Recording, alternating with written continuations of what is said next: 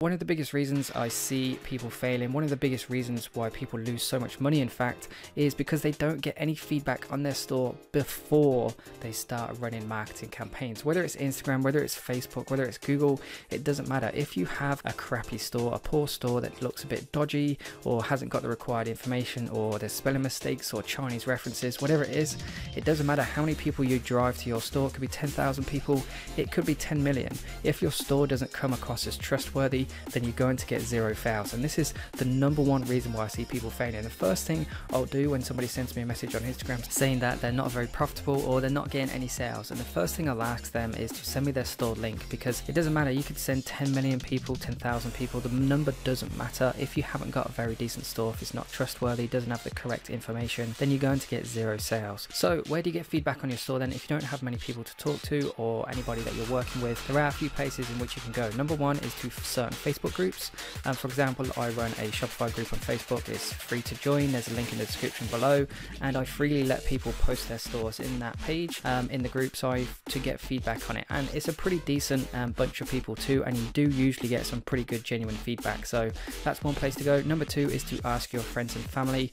Now when you do put their store in front of you, don't just make sure you make it clear to them that they won't offend you if they give you bad feedback. So for example then, if you show your mum, the chances are she's never going to say a bad word about you, and she'll say it's really good even though it might look like rubbish. So just try and get some fair feedback on your actual store. Number three is you could just run some ads, like spend 20 to 50 pounds running an engagement campaign and just ask genuine people that you've never met before to give feedback on your store, in return perhaps for some sort of voucher or discount, because people who are strangers to you, they're going to give you their honest feedback, and they're going to be your customers too, so they're the perfect people to get that feedback from.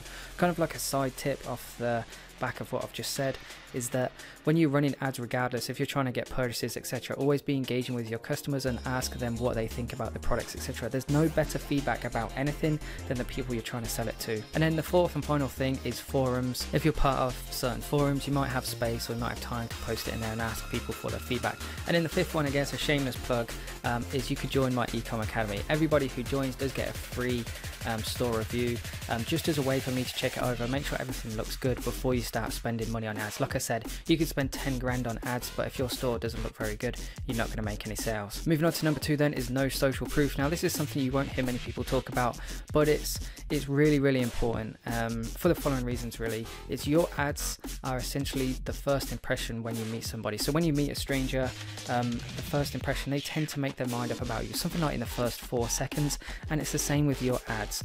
People are going to see your ad, they're going to click on it, they're going to go to your Facebook page, and they're going to build that first impression and make up their mind about you within the space of a couple of minutes. So it's really important then that you build that social proof if you have the budget to do it. Now it is optional, but the more social proof you'll have, the better your ads are going to convert. It's a fact. That's not just me saying that. People follow people at the end of the day. Just to give you an example, then there's 2 ads here for the exact same product. It's for this anxiety bed. Does your dog suffer from separation anxiety? And then these guys kind of word it in a different way, but essentially it's the same thing. This ad over here has 6 reactions, 5 comments. This one over here has 40,000 reactions and nearly 10,000 comments. Which one do you think people are going to trust more? It's going to be the one with the most engagement, because it comes across as trustworthy. If more people have seen it, more people are likely to trust it. So methods to build social proof then. How do you actually go about doing it? Number one is you can run page likes campaigns. That is an actual marketing campaign objective you can set up in Facebook, and a good kind of ad set then will be able to achieve page likes for about 10p, 10 cents. So if you just dedicate, if you dedicate $100 for example, then you can get 1,000 likes if my maths is correct. Number two is engagement campaigns. You can get engagements for about a penny, sometimes less depending on the ad obviously, so it's a really cheap way to build up engagement super quickly. Number three is just make sure you use the same post ID for every single ad. I've done a video on this topic before, but it's a way of just kind of collating and compounding all the engagement you get into one single ad. In the beginning with small budgets, it's an absolute must in my opinion.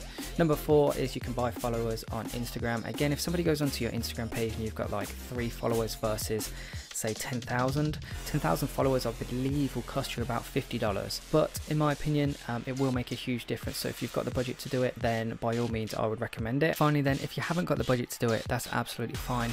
Just make sure you explain it to your customers, because they won't put two and two together unless you tell them. So for example then, with this ad here, what the company or the page running this should do is the first comment should be, we are a new business, any questions at all, please do let us know. And then at least that way people know they're a new business and won't expect to see the big numbers that they might see from another company. Moving on to point number 3 then is unrealistic expectations. Too many people are impatient. They try and go they try and do 6 figures in their first month, which is just crazy unrealistic. Now I'm not saying it's not possible, it is, but what I'm saying then is that the majority of the people won't see those kind of results. Please don't be disheartened if you don't do say 10k in your first month. It's completely normal.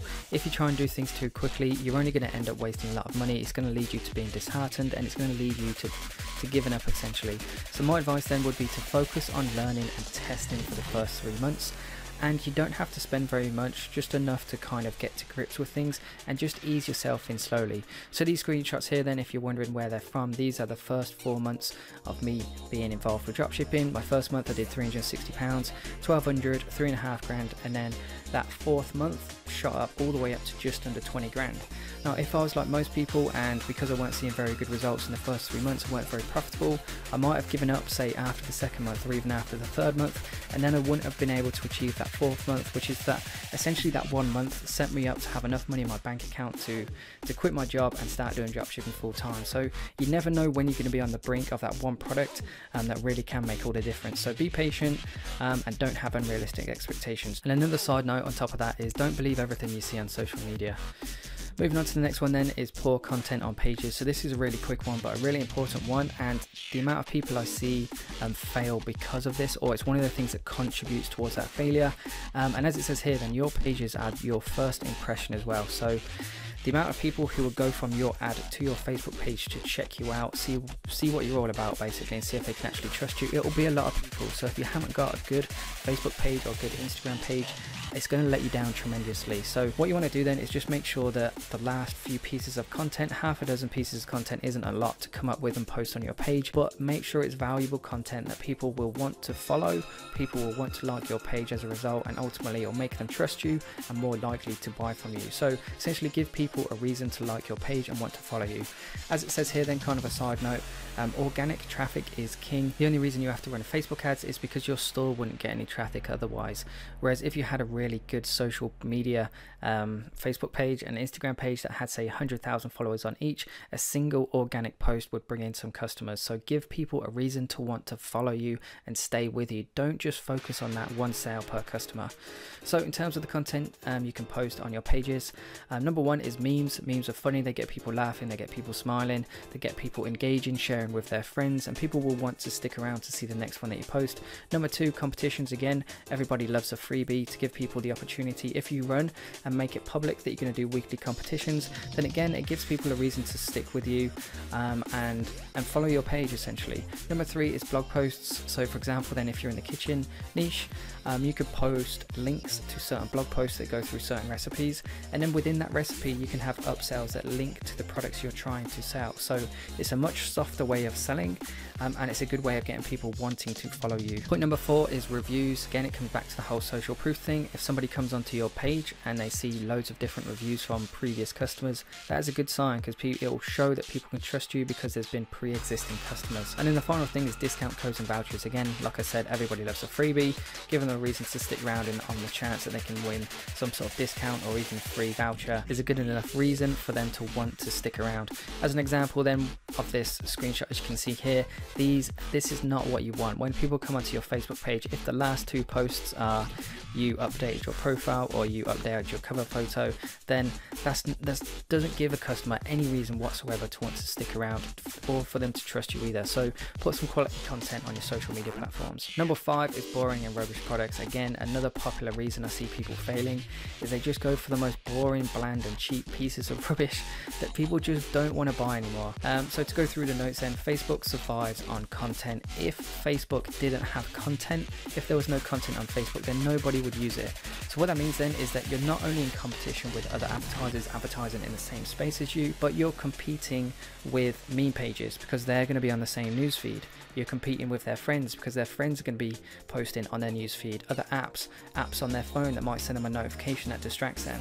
So essentially you're competing for the customer's attention, and boring, cheap, crappy products will not get that attention and you will not succeed. As an example then of a good, interesting product versus a boring, cheap, crappy one, and we have this rocket spaceship night lamp here, which is pretty cool in my opinion. In fact, I think I'm going to buy one of these myself for my office. And then we have this skipping rope here. Everybody's seen a skipping rope. They're really cheap. There's nothing really exciting or new about a skipping rope. So which one of these two products do you think is going to get the most attention or grab a customer's attention on Facebook? It's going to be this one here. As a couple of kind of side notes then, go for interesting, high quality products that you can sell for £30 plus, probably because Facebook ad CPAs are increasing, so the more room you have to account for that, then the better off you're going to be, the more profitable you're going to be, etc. Moving on to the next point then, the last couple now is not legit. The amount of shady people that I see running stores, it's the reason unfortunately why dropshipping has got a bad name. But if you stay legit, there's no reason why you can't run a consistent, profitable and sustainable business in the long term. So if you're not operating legit, if that makes sense, then your time will be limited. So i.e. it's going to catch up to you in the end. Either Shopify are going to ban you, that's usually like the last resort, but most likely then either your Facebook account is going to get banned or PayPal are going to hold your funds. You've seen it many times before, and the only times it happens is when people aren't being legit and aren't running a legitimate business essentially. So how to avoid getting banned then? Number one, register your business, do everything properly from the beginning. Number two, have a business address and telephone number. This will also help with social proof. The amount of stores I see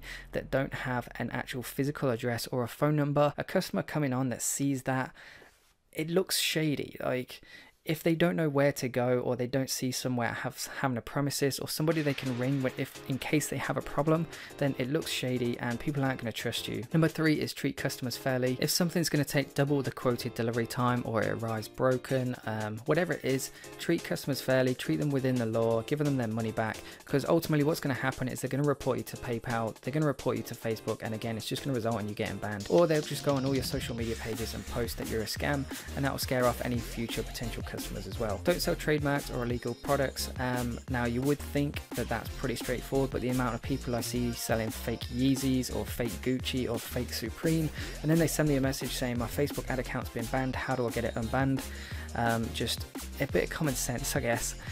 Next point is stick to the Facebook ad policy. Just Google it, it will take you straight to it, and it's not a lot to read, but once you have read it, you'll know exactly what products you can and can't advertise. And then finally, create your own content. Again, you can get away with it for a certain amount of time, but if the original content creator finds out that what you're doing, they're going to report you to Facebook, you're going to receive a cease and desist, and both of those things are something you don't want to get involved in. Moving on to the seventh and final point, guys, if you're still watching with me, thank you very much. Really do appreciate all the people who watch the videos all the way through. Anyway, again, another biggie. This is something that I see honestly about 90% of people not doing. They have no budget or financial plan. You need to track your finances properly and have a plan of how you're going to spend your money. Now you might think that that's an absolute load of rubbish, but it's not, for the following reasons really. Number one is so you know if you're actually operating on a profit or not. The amount of people I speak to that will switch ads off, or they'll try and scale ads that they think are profitable, or switch ads off that they think aren't profitable, then it turns out they are. You're just losing money. You're literally just throwing money in the toilet and then flushing it down the drain. Point number two is so you don't end up committing more and more money to something that is a sinking ship.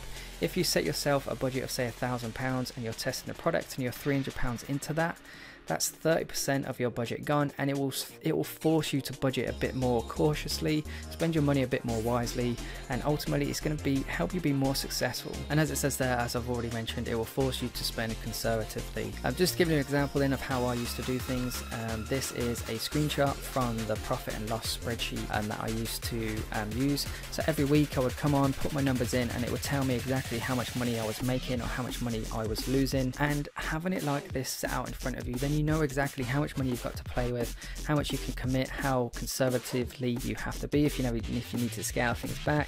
There's just so many advantages to truly knowing how much money you have to play with.